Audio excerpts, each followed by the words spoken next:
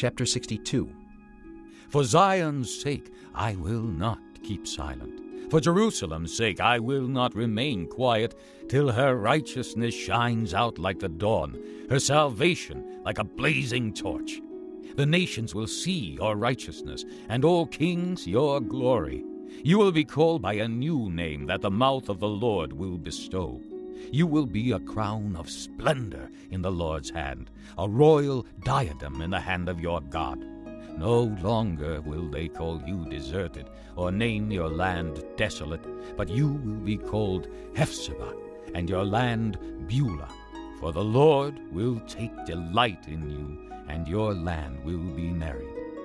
As a young man marries a maiden, so will your sons marry you. As a bridegroom rejoices over his bride, so will your God rejoice over you. I have posted watchmen on your walls, O Jerusalem. They will never be silent day or night. You who call on the Lord, give yourselves no rest, and give him no rest till he establishes Jerusalem and makes her the praise of the earth. The Lord has sworn by his right hand and by his mighty arm.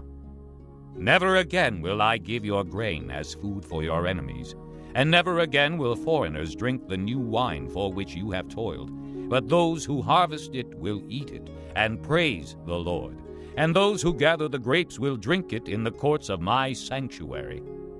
Pass through the gates. Prepare the way for the people. Build up the highway. Remove the stones. Raise a banner for the nations. The Lord has made proclamation to the ends of the earth.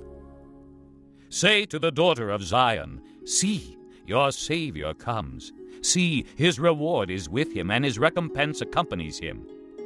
They will be called the holy people, the redeemed of the Lord, and you will be called sought after, the city no longer deserted.